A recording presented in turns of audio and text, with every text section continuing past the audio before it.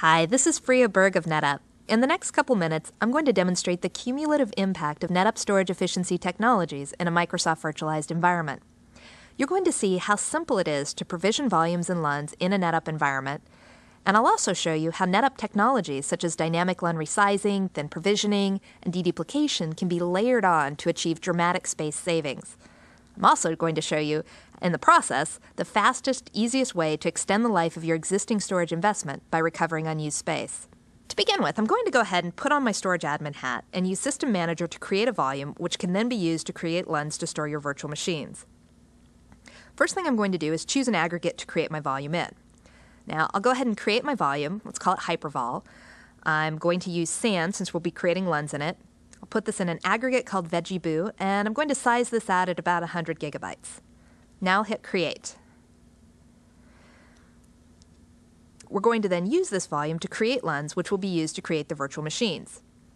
For the purposes of this demo, I want to show you the impact of NetApp efficiency technologies. So I'm going to start this without enabling any of our efficiency technologies. Next, I'm going to put on a server admin hat and use SnapDrive for Windows to provision LUNs for the server from the newly created volume. So the first thing I'm going to do is select the Create Disk option to create a LUN. This is going to launch the Create Disk wizard, which will step me through creating a LUN on the storage system. So the first thing I'm going to do is choose my storage system. Then I'm going to select the volume I've just created, and I'll create my LUN. So let's call this HyperLUN. Click Next. And then I'm going to go ahead and use the default options for a standalone LUN on the storage system, and I'll size this at 25 gigabytes. Click Next. I'm going to choose the appropriate initiator, and then I'll click Next and hit the Finish button. SnapDrive for Windows will automatically create the LUN on the storage system and will map it to the host server.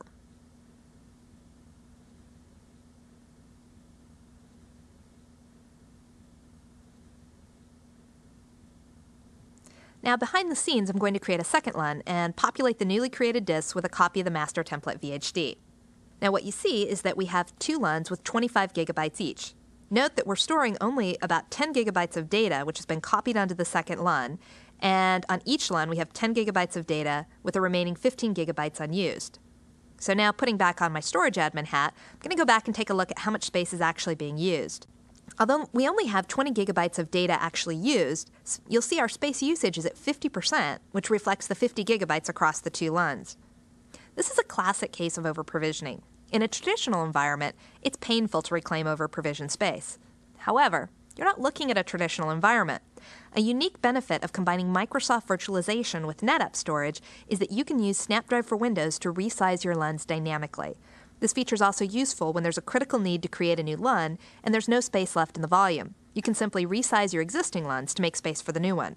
To apply NetApp efficiency technologies, let's start by clicking on the Resize disk.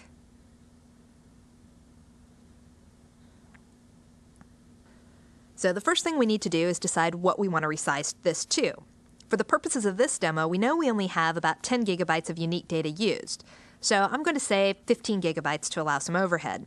In the real world, you might be doing a cleanup for test dev, or maybe you've just completed an assessment of storage capacity and you know what your trends are looking like. Now, before I hit Create, I'm going to remove the Snap Reserve option because in a couple steps I'll be creating a dynamic LUN which will consume space as it grows. Click OK to resize the LUN. Now, behind the scenes, I'm going to resize the second LUN as well. What you see is once both LUNs have been resized, the data has remained intact and the VMs have continued to run. As we check the percentage used, you can see we've actually cut our usage from 50% to 30%. This is only one NetApp efficiency technology. You can also save additional space by layering on NetApp Thin Provisioning. With Thin Provisioning, instead of allocating your storage space up front, you're going to set up your LUN to dynamically expand as more space is required. To thinly provision, you're just going to select the LUN